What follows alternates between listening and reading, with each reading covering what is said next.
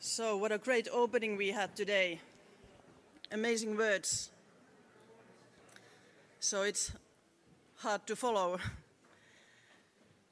hard to come after those presentations to hear. But as we know here, we are the one who know, and we have to pass that information to the wider society. So how to engage biodiversity, business on biodiversity, and what is the role of governments and national business and biodiversity platforms? This is the theme for our session here today. So we heard that we won't be able to make the current global Aichi targets. And we are now heading to the next COP, to the Kunming next year.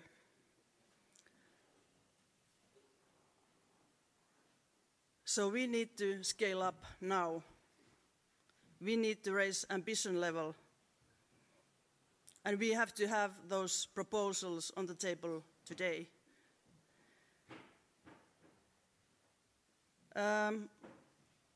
Soon we will hear how to explore how governments and platforms can support this business engagement and further engage business sectors and even beyond their coalition of the willing. We have experience from, let's say, past 10 years how to collaborate with a business, and now we have to sum up that information and scale up. So we will be having here today a keynote presentation, and after that we have some Slido questions to you. And third part of this is a long conversation, and I will ask my guests to be on their here with me. And then we have last Slidos to wrap up. So that is the program for this session. And first of all, I would like to call Martin Locke from Natural Capital Coalition to have us this keynote presentation. Thank you very much, Christina, and thank you for inviting me. Although you can already see on the slide that it was not me who was meant to be here. So it was Mark van Oorschot, a great friend from the Environmental Planning Agency in the Netherlands, who prepared a wonderful slide deck and presentation, because he's also preparing a very interesting report on what businesses really are doing in the Netherlands around biodiversity. And, but unfortunately, because of family circumstances, he had to be somewhere else today. So he asked me to step in, which is an honor and also a pleasure, because now I can present a science-based report without all the detailed knowledge on that. So that's kind of fun and exciting. I hope you don't have too difficult questions for me. I won't have the answers, but at the end of the presentation, there's Mark's email address and photo, so you will see him at the end, and also find a way to contact him if you have questions. So here are the main subjects of the report. Is about how does the economic sector really link to biodiversity? What are they doing in the real world on their impacts and dependencies on mitigation? What kind of responses do we see in the Netherlands? It's based on an inventory of Dutch companies, a group of around 35. And what are the business commitments that we see arising? And three main points I want to highlight coming out of this report. It's first of all that it's clear that companies use very different strategies to integrate biodiversity and natural capital into their business models. And that these strategies are dynamic, and what they are doing really depends on the internal leadership and the external incentives that are around.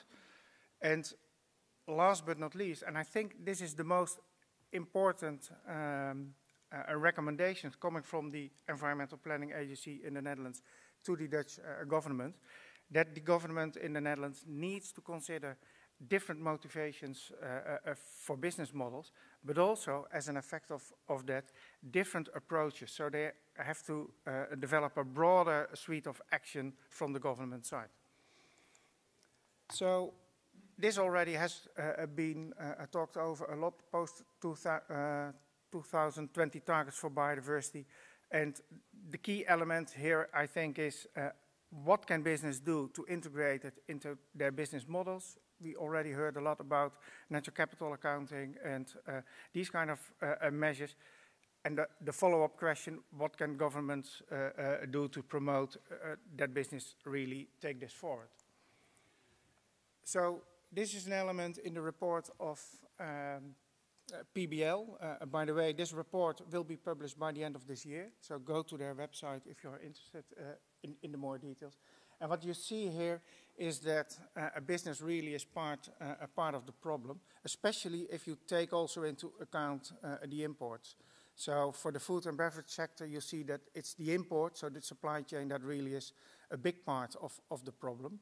And also for the Netherlands, the high impact sectors really are food and beverages and energy. At the same time, business is also part of the solutions, and the mitigation hierarchy that business can use to move towards a no net loss situation really is a helpful instrument, has proven to be helpful also in the Netherlands for several companies.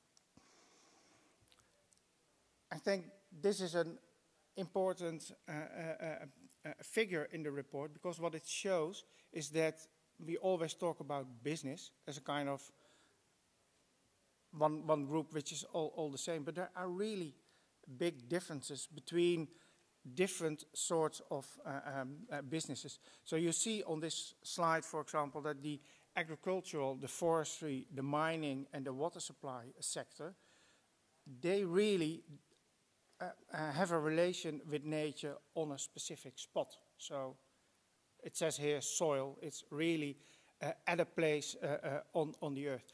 And the manufacturing industry, the food industry, construction and paper and fibers, they depend on the resources coming from other places. So, and also if you go towards the activities, you see that the impact reduction in agriculture is differently from the opportunities, for example, in the food industry or the recreation sector. This is the model the PBL adopted, and it's developed by the Erasmus University for the different company strategies, the different strategies companies take on their sustainability journeys. And what you see here is 4 different types of businesses: inactive, reactive, active, and proactive businesses. So the inactive businesses, they just comply to the rules. And of course, if they can implement cost reductions, they will do that too. The reactive businesses are a little bit more awake, you could say, especially for reputational risks, and they want to avoid further regulation. The active are much more focused on strategic innovation and opportunities, and the proactive are looking also to the societal challenges and the co-creation. So now the key question, of course, is in the Netherlands, and a lot of times you hear that's really a leading country, a lot of front runners. So what kind of percentage would you expect in the Netherlands to be, let's say, active or proactive? So is that 80% of the businesses? Can I see maybe some hands? 60? 40? 40, thanks Joseph, you're quite optimistic. 20?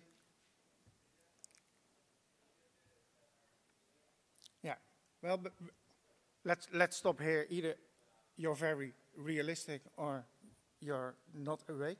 One of both. It's 18%. So it's only 80% in the Netherlands of total business, not the total, of the group of 35 that really is active or proactive. The majority is not. And so that when I read that for the first time, I thought, oh my God, that's not a good situation. This slide shows the strategies you can implement to change the business case. So, and the size of the arrows indicates what is most likely to happen or where do you have the best opportunities. So you see, going from reactive to active, that really is the change that you see most in business developments. Going from inactive to reactive also a little bit. And personally, I like the going from active to proactive and searching for the collaborative there. So this is what in the report is called the bubble, where you want things really to change. And there are several triggers and incentives to do this. It's going from consumer demand to stakeholder engagement, finance, the financial sector, and government incentives. And to be honest, the one I'm missing here is business itself. I think business associations can play an important role, but also a business-to-business interaction. So if you buy something from another business, also that can be a trigger for change. Now something about government roles in engaging a business. So 4 different roles a government usually implement to work with business. It's going from endorsing and partnering, the more soft kinds of a government action, to facilitating, including incentives and mandating, posing new rules. And in the report you find what is effective for the different categories of businesses. And it's not very surprising that if you're an inactive company, a little bit of soft policy is not going to work. So for the inactive companies, you really need regulation and facilitation and incentives. So, and I think for the Netherlands government, this is the major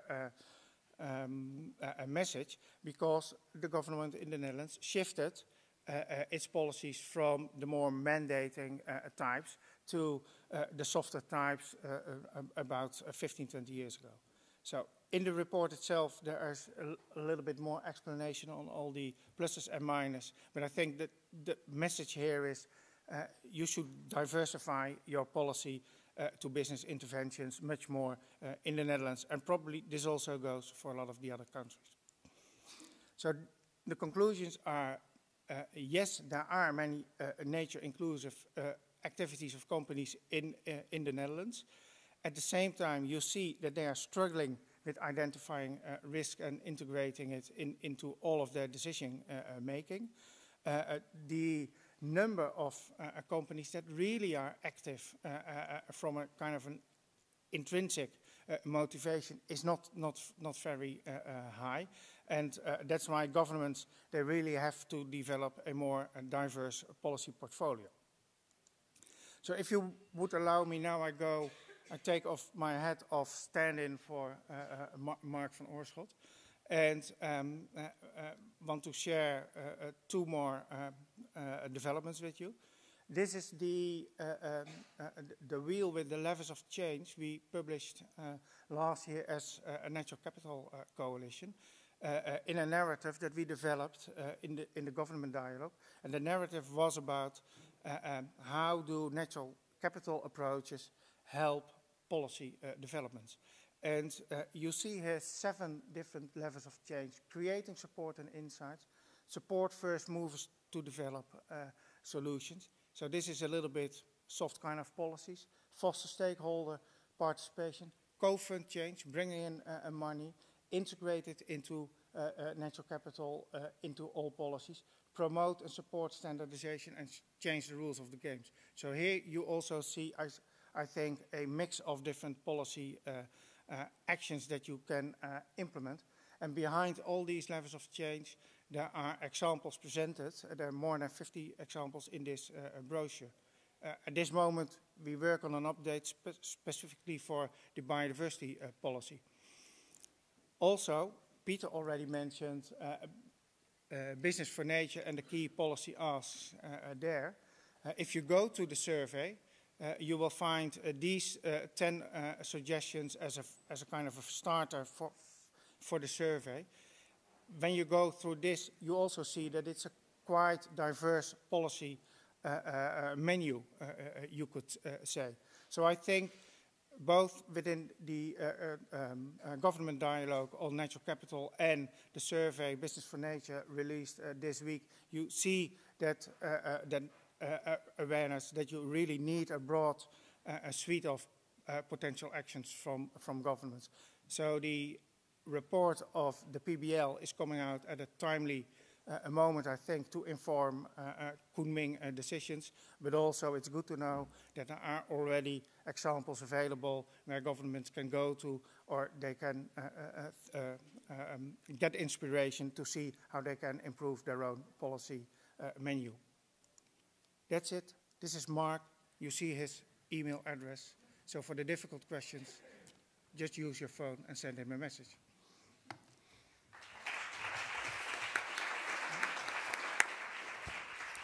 So thank you, Martin, for a great presentation, and thank you, Mark Van Oorschot, who was really not able to come here today. But now we heard that we have 2 reports available that is summarizing their experience gained within last 10 years or so. So now I would like to turn to you and get your Slido ready, get your phones ready for the Slido questions and answer these questions. In the meanwhile, I will like to invite our guests. So we have now representatives from government, also business and biodiversity platforms and businesses. We heard that we need collaboration, and let's see what is the follow-up from their presentation here heard, and how we can really scale up. I think it's about individuals. I like Peter White's title of ambassador. I think we all here are ambassadors, and it's about how we deliver the message to the outside of this minority that we are representing, as we heard. So, Terhi Lehtonen from the Finnish Ministry of Environment and Climate, please, welcome. Stephen Dickinson from the Total company, please. Veronica Veneziano from the Business in Good Company in Business and Biodiversity Platform in Germany. Good work for the long time. Javier Gajon from Spain. The Minister of Ecological Transition. Claire Varret, Act for Nature in France, and Mr. Timo Lehesvirta.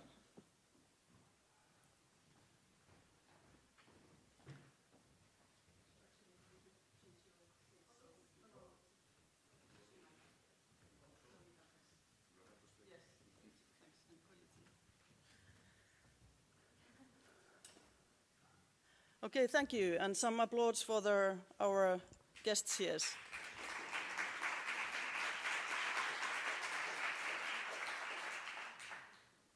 So let's see some Slido questions. Martin, did you pick up something for the first question? What are the effective business engagement strategies?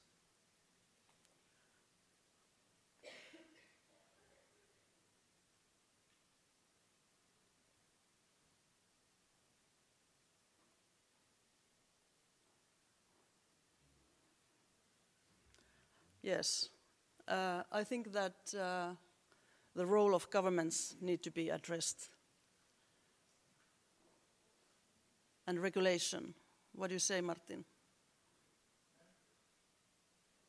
Is it on? Yes, now it's on. There was the covenant remark that governments and business need to work together. So, and this reminds me of the Green Deal the EU now is developing. It's my understanding that the Commission is going to present a Green Deal, which is different from the approach taken in the Netherlands, where a Green Deal is a kind of a covenant signed between government and the business community. So, and that has proven to be very effective in the Netherlands to move things forward. So I'm just wondering whether this is a model for Europe and whether the Green Deal in Europe also should be a Green Deal that in, I think it's 100 days that they take for it. That it's not 100 days that the European Commission is creating a Green Deal of themselves, but a Green Deal they sign with business representatives. Good. And I think we need to think bold now. It's about ambitious, being ambitious.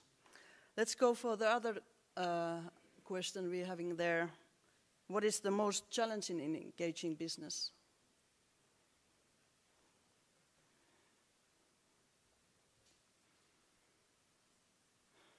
No challenges at all?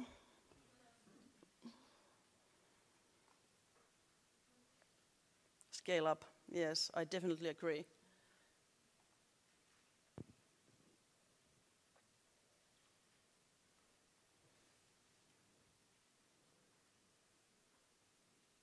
CEO commitment, talking about the same language.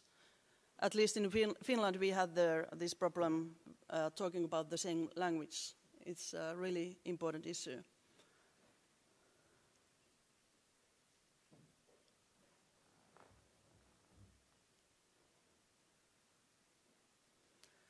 And we know that most of the companies that we have been able to involve are the large companies. How to engage small and medium-sized businesses. How to be pragmatic, smart solutions.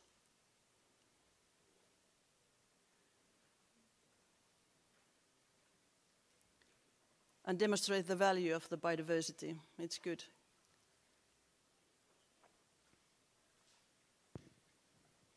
Anything, Martin, do you pick? Yes? Okay, so maybe we go the third one.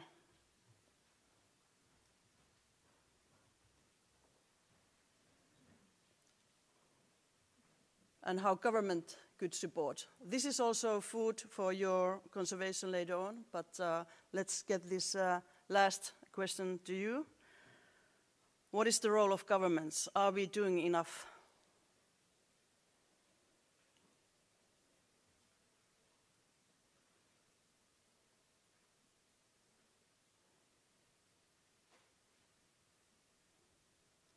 Good. Reporting, mandatory.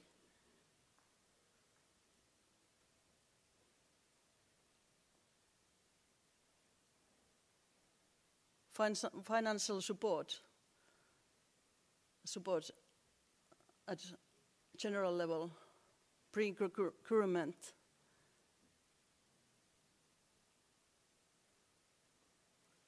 Good, thank you for this. I think that is time to go to the discussions here, and I would like, Terhi, for you to start.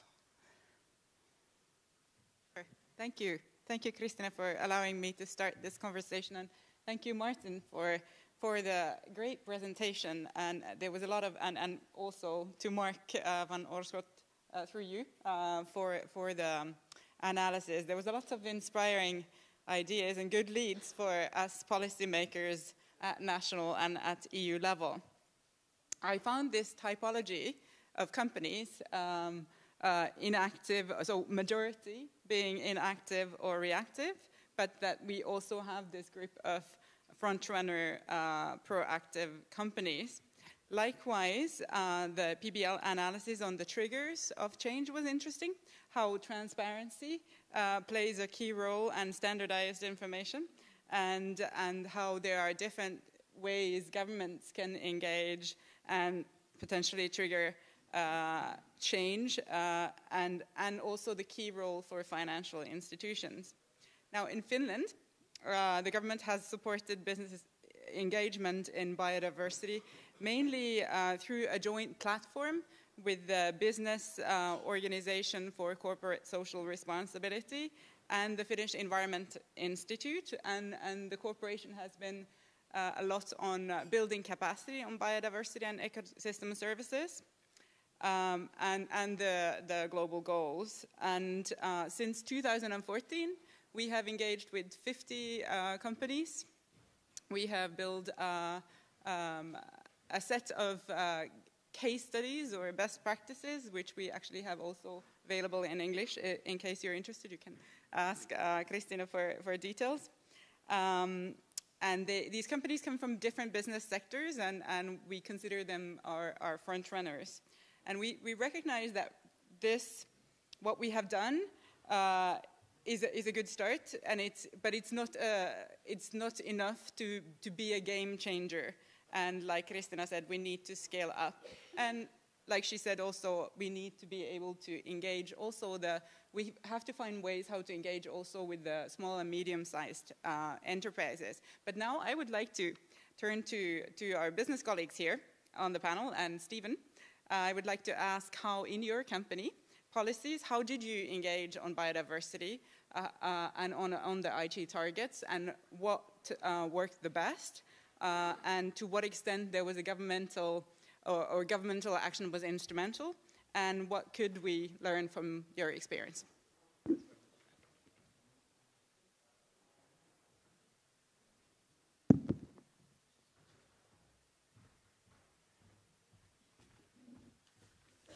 So, do I activate the slides here? So, good morning, everyone. My name is Stephen Dickinson. I work for Total. For you who don't know Total, we're about number 4 in oil and gas in the world, 100,000 staff, present in 130 countries, and have a turnover of about 220 billion. So we're what we call big oil as such. So thanks for the opportunity to be here and talk about 2 things today. Our main biodiversity engagement processes within the company, and I'll illustrate those with some tangible examples. And then I will talk about some of the key drivers that have led us to scaling up biodiversity best practices in our company and in our sector. Really, in terms of the first question, the main biodiversity engagement processes, it really happens at 3 levels for us. Internally, foremost, at corporate level, that's where I sit, setting the biodiversity strategy at management level. So that means engaging with ExCom and our CEO to make sure that we build that biodiversity strategy and develop that company culture as such. It's been around since the late 1990s in Total and formalized in 2005 with our first biodiversity policy, and has been upgraded ever since through industry best practices. We see 6 underpinning key principles for any biodiversity strategy, which are up here on the slide, to demonstrate success of having a complete biodiversity strategy. In terms of other engagement processes that happened at corporate level, it's also about setting new public biodiversity commitments. Our recent win is the Act for Nature initiative. If you want to learn more, there's a web link. You can download what we do there. We're transparent. It's also about developing partnerships to provide further capacity to deploy the commitments as such. We can't do these things alone. It's also strongly about continuous staff awareness raising around reconnecting our staff with nature. You know, we live in boxes. In the morning, we go in a car, in a train. During the day, we end up in an office. We're disconnected largely with nature. And so we put quite a bit of effort around that. It's also about technical training and capacity building. I spend most of my time doing that, in fact. Internally, it also happens at the business unit level. So these are the guys and ladies who have to deploy and implement, so mainstream all the fancy ideas that we come up with at corporate level, and we accompany them, we engage on a technical level so that they're able to operationalize all the fancy ideas, like I said, at a site level and ground level. And that means engaging technically with them on biodiversity matters and helping them develop the partnerships at a local level, and of course engaging with local stakeholders, communities, NGOs, but of course the regulator plays a key role. We also engage externally. I'm doing that today with you. And this also, relates to engaging with a whole array of different organization types, whether it's our sector associations, IPICA, IOGP, which has a biodiversity and ecosystem service work group that influences how we do things, and we influence it also. So this is scaling up best practices within our industry. It's also about engaging with multi-sectoral industry associations like the Cross-Sector Biodiversity Initiative, which brings oil and gas, mining, and finance sectors together to develop biodiversity best practices, as well as multi-sectoral associations like EPE, and they've delivered things like the Act for Nature initiative that you've all heard about. Non-business engagement too, engaging with our partners. UNWCMC is a really important one for Total, but a whole set of others are there, IUCN, CBD, the former BBOP, GBPB, the NatCap Association, the French normalization body, etc.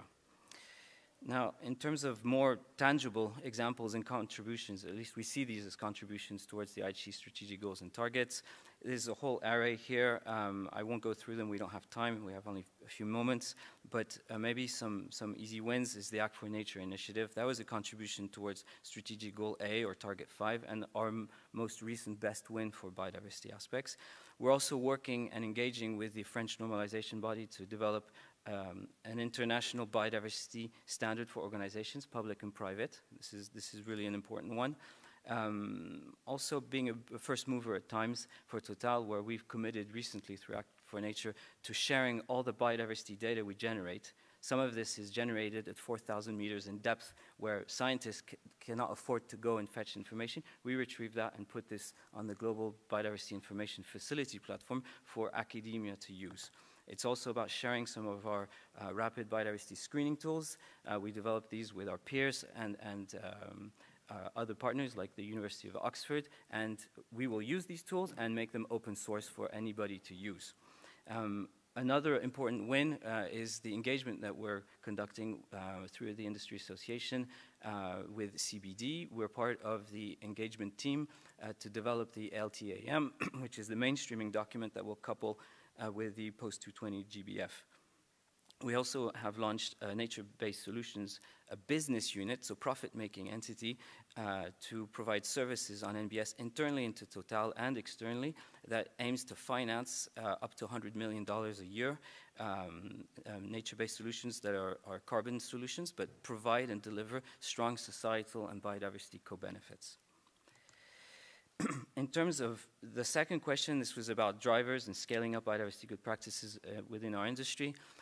I think it's fair for us to say, and this is possibly just because of how Total is structured, that the extent of governmental initiative being instrumental in changing our practices has been unfortunately rather limited. And we see this as a missed opportunity. There's two reasons for this. The first one is that our first milestone in our company, and this is set in our charter, is compliance. And what happens is that we and the regulator focus on the permitting and the compliance for monitoring, for example, and that leaves very little room for best practice introduction. Okay? The dialogue is not geared for that. And so you'll see one of my suggestions. But there are some exceptions. I'd say certainly France stands out as being an important one. Examples of opportunities for scaling up voluntary good practice across our sector. It's all the stuff I've mentioned previously. I won't repeat that. But it's about voluntary biodiversity commitments, voluntary no-go in specific areas, also sharing data, developing standards, etc., etc. We do these things, and we hope that these can benefit our peers, but we have also, let's be honest, benefited from our peers and scaled up in that way. Important benchmark is Shell for us, and we have benefited from their front-runner role at times to influence how we do things too.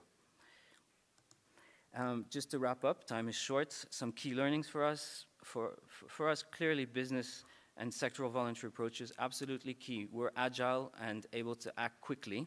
Act for Nature, it's like having kids, 9 months to deliver, and but for us, this has been instrumental, and the key to success was that it was CEO-led. The top dog needs to buy into this. We're all for natural capital. We've piloted, we're a natural capital member, but let's not forget the basics. The world is not there entirely yet. Let's not forget the basics around having biodiversity mitigation hierarchy mainstreamed across all national regulations. Okay, this is absolutely paramount. Let's not get ahead of ourselves too fast. We have to work on several fronts, but the mitigation hierarchy, without that, we're going nowhere. And having a clear common set of rules, the biodiversity standard AFNOR is doing, we see as absolutely key. This is why we invest a lot of our time we see also that as a means of upscaling both private and public sectors in terms of biodiversity management. And we have to win people's hearts. That's all about the awareness raising. This is why I said we spend a lot of time about awareness raising and reconnecting people and nature. This is paramount. Let's not forget the role of finance. Finance usually brings the cash, and they tell us jump, and we say how high. Really, this is how the world works. Humanity has decided that we operate in a capitalistic environment, and finance is absolutely key for setting the tempo. And my last message, this is for us very, very important, is having that joint business and government biodiversity engagement platform, one that remains open and allows for opportunities to be identified, such as developing feasible, practical, simple biodiversity good practices for business that are co-constructed with business, not government working in a silo, not business working in a silo. A safe place for us to talk and exchange and further these things. Certainly the Forum CBD is created at the local, national, regional, and international levels is really important. I think they have a key role for that, for furthering that, and helping us identify the right incentives to scale up biodiversity good practices. And that's it for me today. I'll hand it back to you, and I will be asking Veronica some questions in a second. Yes, thank you. Thank you, Steve.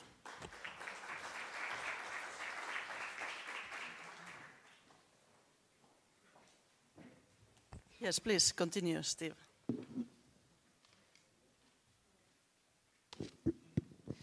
So, Veronica, the floor is going to be yours in a sec. I'd like you to address the second point about the drivers and the cooperation that's required between government and business, so we get the right synergies.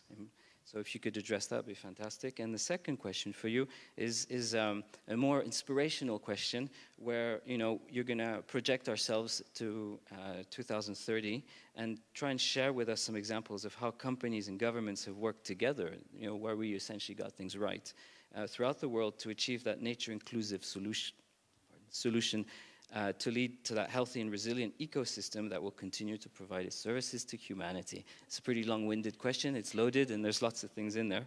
So what was the secret to that recipe that worked? And how different would the world be compared to today? Thank you. Yeah, just 5 minutes, I think I have. So I'll try to be as fast as possible. Maybe it's easier to start from the beginning and to explain a little bit what Biodiversity in Good Company is. It's a business initiative. It was created by the German Ministry for Environment and for the International Cooperation in 2008 during the COP 9, I think it was in Bonn. It was in Germany. So basically the business, there was a very clear message for the business. We have to engage the business. So this platform was created to just to bring together business stakeholders and to commit on biodiversity. The company, it's actually an association. It was at the beginning funded by the German ministry, and it became like an independent association, basically an NGO, 2011, so 3 years after. And we are now a platform, an exchange platform, and we are financed or supported by membership fees. Our members are companies. We work with companies in all different sectors, actually not specifically on agriculture and food, because in Germany it's already covered, so to say, the sector from other initiatives. So we really address from mining industry to services to all different types of automotive as well. So a few years after, we started another platform because we wanted to address and to target all the stakeholders within the business scenario. So the German ministry supported us with a project which is called Enterprise Biological Diversity 2020, which is actually the platform I've been coordinating last year. And it addressed not companies, but business associations and chambers of commerce and NGOs.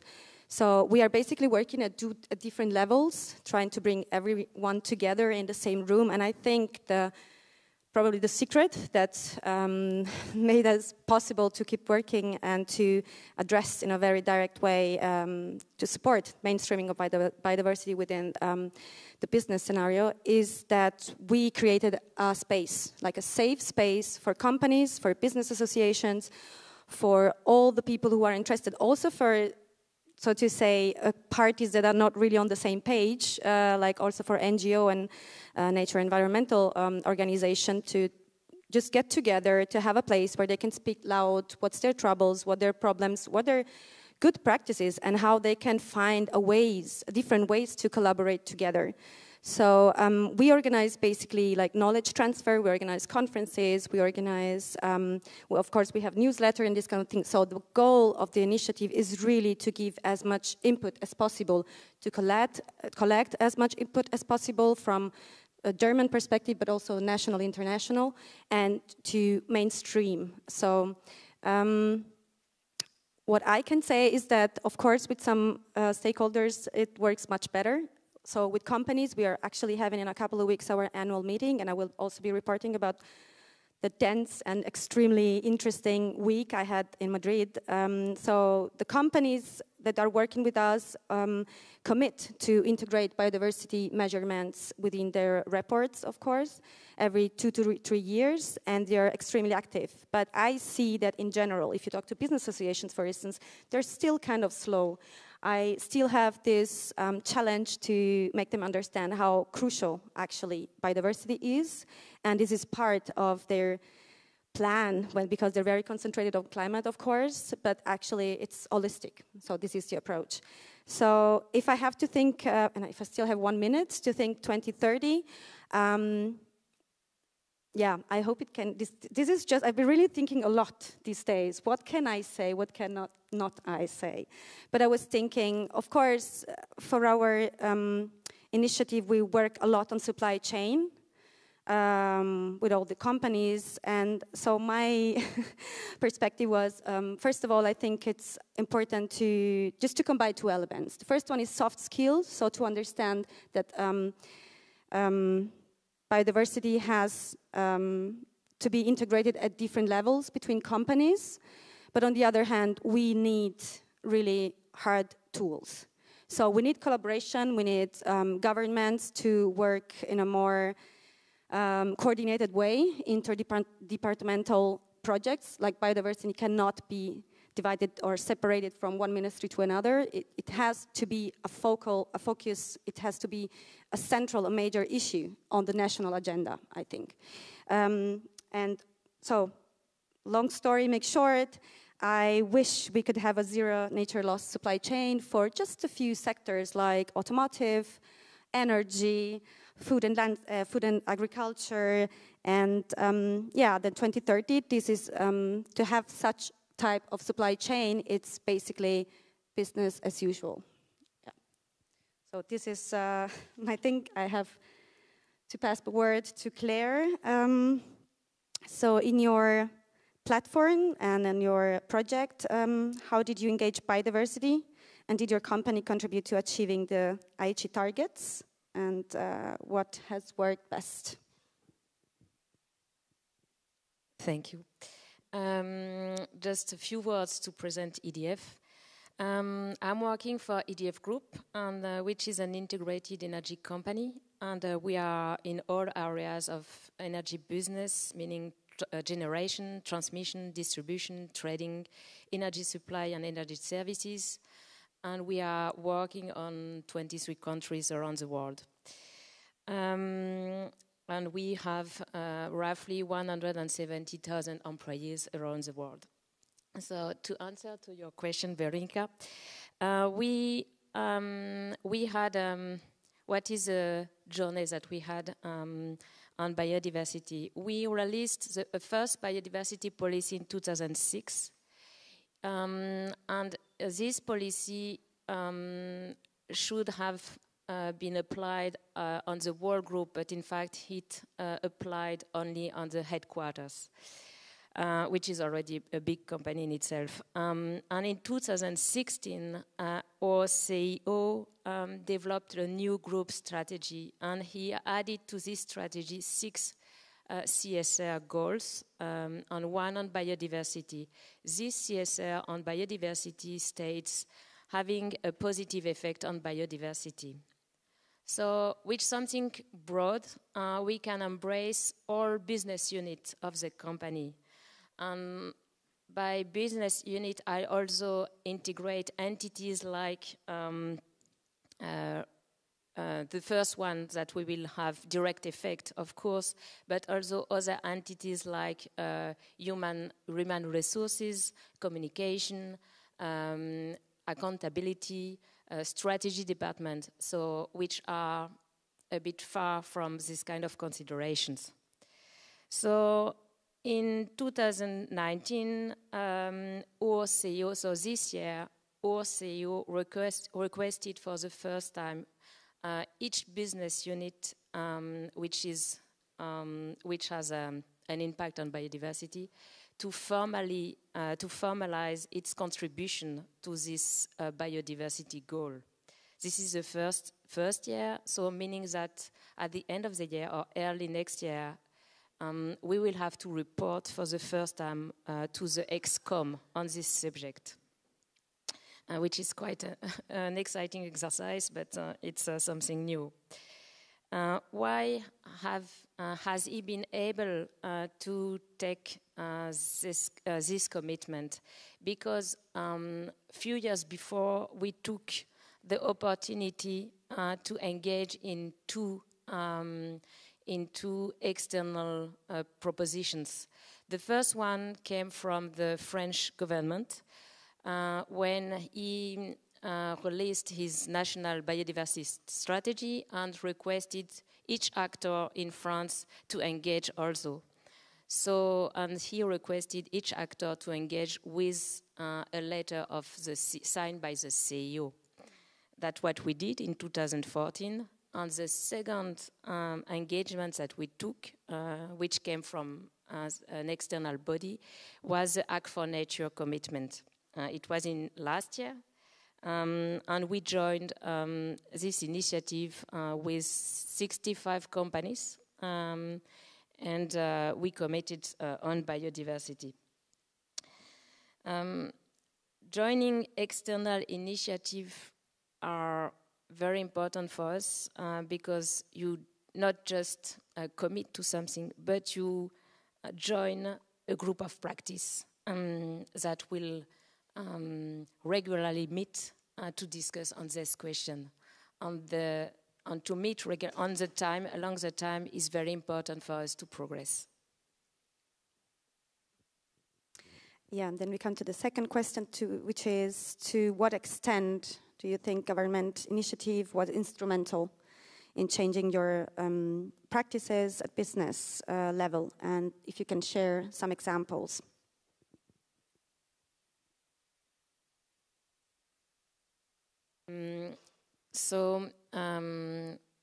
What is the most easy for us is to take any external opportunity, to take it in order to progress according to our goals. So Act for Nature, for instance, has been one of them, as I just explained. And to join into Act for Nature has oblige us to speed up the implication of all subsidiaries in the group. So we will meet next year, in January next year, for the first time with all biodiversity reference of the group, and to draft a smart action plan at the group level. And to transform also our commitment in something more, in something smarter. I mean smart like measurable, achievable, and everything. It's not smart, the word. Something very important is to make each entity responsible to identify how biodiversity issues, how they deal with biodiversity issues inside their activities. So we need the implication of all business units. So we need to find allies in some specific department where it's not obvious to deal with biodiversity. And we need to find these allies, especially for them to explain us what are their mindset, what are their concerns, and how they think, and to put biodiversity into the right area in their department. What is very important also for us is to find group of peers, internal or external. This is the most effective way of progressing. And we do it with also externally with many platforms and also with NGOs, national or international. And the last thing, but not least, is I think biodiversity can be inspirational to also change the way we organize or we work internally on the subject. If we look at biodiversity or ecosystem, we will find there all ingredients to develop collective intelligence into an organization. So we are just at the beginning of the journey there, but I think it's something very powerful. I think we need to continue, please. Yes. Yeah. So I will ask you, Javier, two questions. First, how should we utilize the policy instruments available or from other policy fields to accelerate mainstreaming of biodiversity? How can government best support businesses to scale up their nature-inclusive solutions?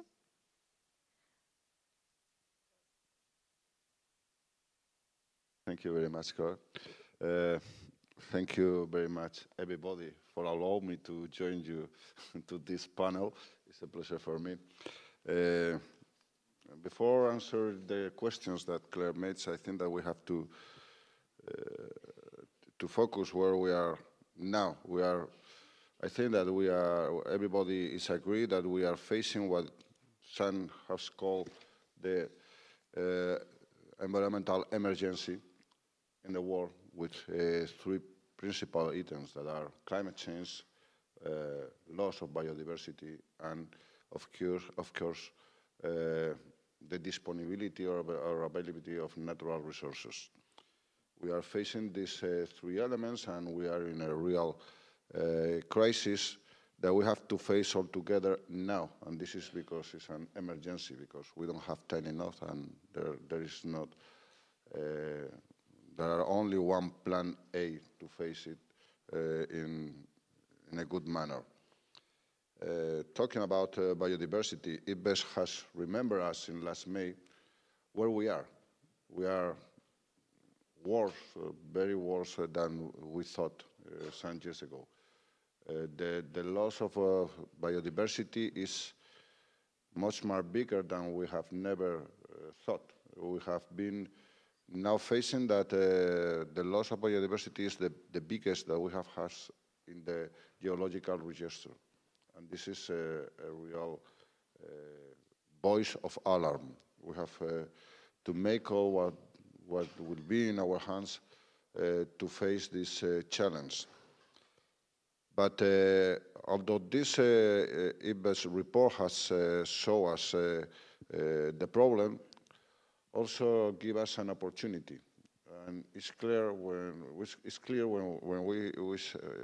this report reminds us that we have time to recover, to protect, and to make all the actions to recover our biodiversity, our landscapes, our environmental services, the ecosystem services that are crucial for our presence in the world. And there are many things that we can do, for sure. One of them is to improve circular economy as part of a global solution to face these 3 points that I have mentioned. Because to improve the circular economy will allow us to make a better use of natural resources, to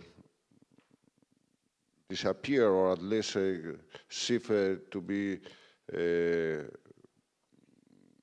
minor our footprint in the world, because we will use the waste that we will produce coming back into the product system and closing the gap, obviously, to make a circular economy. And for sure, nature-based solution will be a key element in the development of this circular economy. Also, we have the environmental assessment in the ways of impact and strategic assessment to integrate all the activities that we can make and to take into account all these elements that will be necessary for this target that we will have to follow up. So the policy instruments and the regulation tools that the government has in these fields mentioned are really very relevant and lead us to a systematic transition in which circular, safe, and sustainable climate-neutral production and consumption models and nature-based solutions become competitive. That this is the key element that all the enterprises will have to do.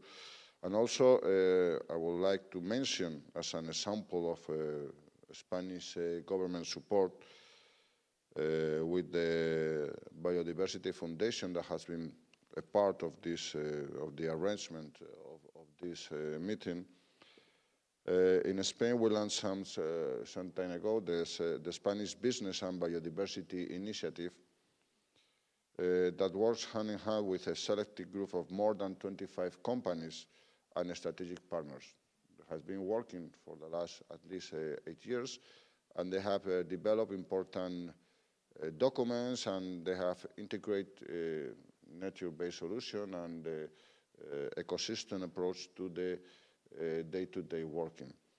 Today we have the pleasure to release the second triennial balance report of this initiative that we have on the table, and I think it's also outside in the hall, that shows many best practice that has been developed in this framework, taking biodiversity on board for the business of these companies. This report is a modest contribution of Spain, showing what can be achieved when the business sector takes a step forward and pave the way for better considering biodiversity in their activities. As I said, you can find copies of this report in the venue of this hall.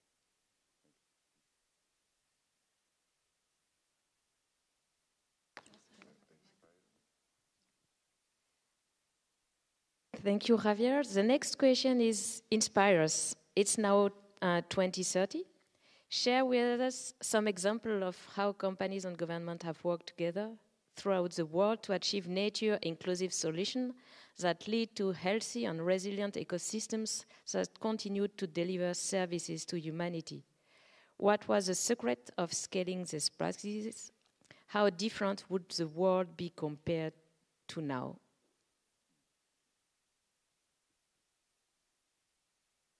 Thank you, Claire. It's a nice question. I think that I don't know if it's inspiring or really difficult to answer. I can imagine what we will do tomorrow, so I think it's very difficult to imagine what will happen almost 10 years ahead. Obviously, I would like a world where all the nature-based solution and the biodiversity will be well conserved, well preserved, and well restored also. And I would like to see a world where these questions will be plenty integrated in the core of the business and in the core of all the companies. Instead, their size, they will be big, small, or medium companies. I think that biodiversity, as some of you has mentioned, and I'm sure, because we don't have any opportunity, I'm sure that in 2030, all these companies will have in the core of their bodies plenty integrated nature and biodiversity. Because, as I mentioned, I think that there is not plan A, another plan than we have. There is no plan B, plan C, or plan D. We have short time to face and to solve the problems that we are facing.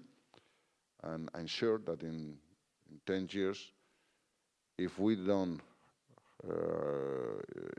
have been be able to incorporate all these questions in our way of work, the world would be much more worse than now, obviously. So I'm optimistic in this, although maybe in a pessimistic measures, but I'm sure that we will have this new framework. Obviously, all business practice will have to take into account these questions.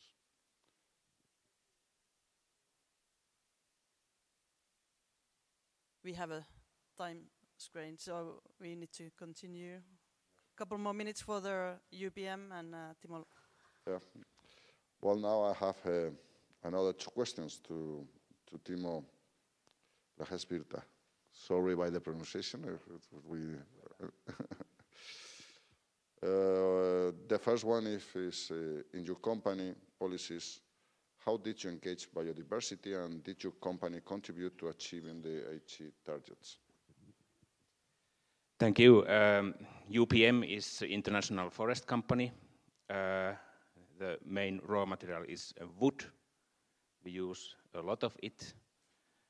1 timber truck to the mill in every 45 seconds, 24/7. So high wood volumes. The main question is how to use land, and that's the question I'm bringing with me when I'm working in UPM and try to find the right answer. The question is about wood, which is in the middle to compensate fossils. Then we have water, quality and quantity, how to protect waters. Then we have forest as carbon sinks and climate issues. Then we have life on the earth, biodiversity, how to maintain and enhance biodiversity as a part of sustainable forest management. And then we have people around us, local communities and other stakeholders. So our strategy is holistic ecosystem service approach for land use questions. We source wood from private sector, and then we own land in Finland, Uruguay, and the US. And most of the wood comes from private sector, but company land is very important, not just to take part of the wood from those areas, but to develop best practices in those company land fields. We started biodiversity program, company-specific biodiversity program 1998, where the target was to maintain and enhance biodiversity as a part of sustainable forest management. Indicators were based on comparison between natural and commercial forest lands, and through that work we found the right indicators, what to follow. Last year we were ready to publish our new commitment and initiative and target, which is now the newest corporate level responsibility target. and its net positive impact on biodiversity by 2030 in UPM land in Finland. The question is about 500,000 hectares area. How to achieve that? We are working hard with researchers. We are developing indicators to improve them, to find the best monitoring and measurements, how to create numerical data from nature. We have 22,000 different forest species in Finland, and we can't monitor all of them separately. We have to have some other indicators to know where we are. With whom we have been working with researchers, with NGOs, with forest owners, and other stakeholders and authorities, but not very much with government. We have been alone in this process. We have not have experience to sharing information very much, and we have been working too much in silos. And somehow I see that the main message would be that we have to break those silos today. And if I go to the next question, to 2030, if the time is running, the most important and valuable word I have seen today is hope, what we saw in WWF presentation. Have you ever had hope in silo? I think no. And that's one message to me personally today. Then, if you continue to Terhi, I have two questions to you. So you have been working in very many different policy fields with climate issues and sustainable development goals and circular economy. What are the elements you could take from those areas to biodiversity challenges, how to mainstream biodiversity based on your experience from those other areas? And then the second question is where we're going to be in 2030. Thank you. Maybe 1 minute for that. Super.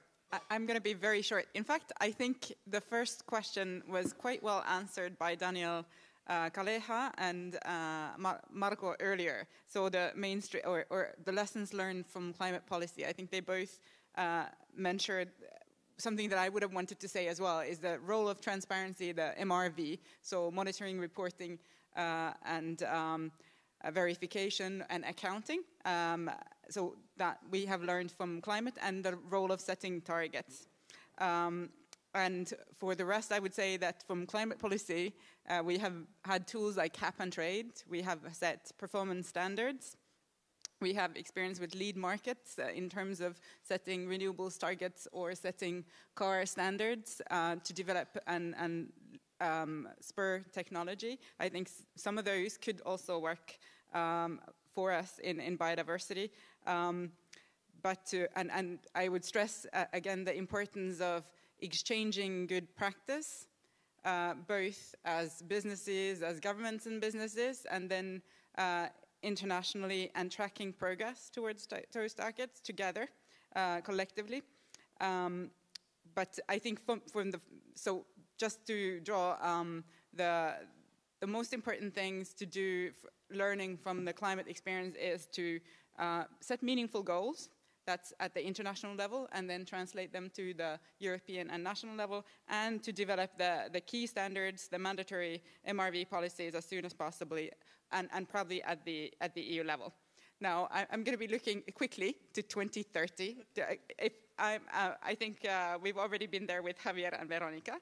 I'm thinking that this is now a class of graduate schools of environmental management graduates, and we're looking back at 2019 and looking how we managed to then bend the curve and turn the loss of biodiversity.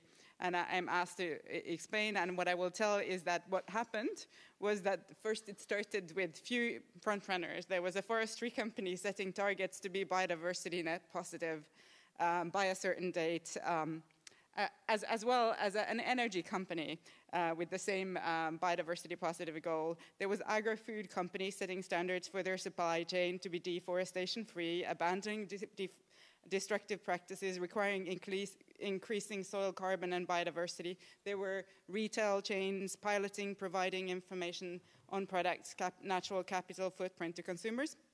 This all happened around the time global community and countries came together in Kunming in COP15 and agreed a new biodiversity framework with concrete and ambitious biodiversity targets. Now, the financial sector got very active in those negotiations, and at the same time that the countries committed to the post-2020 framework, the large institutional investors committed to proofing their investment and moving from activities that were counteracting the targets. In exchange, the governments also promised to finally stop the harmful subsidies.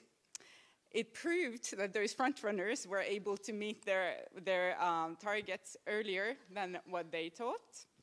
And also, the EU member states agreed harmonized mandatory accounting standards and targets for member states, which were then translated to diverse policies, including some tax instruments, some at national and at European level, just to speed up the transformation of the economy.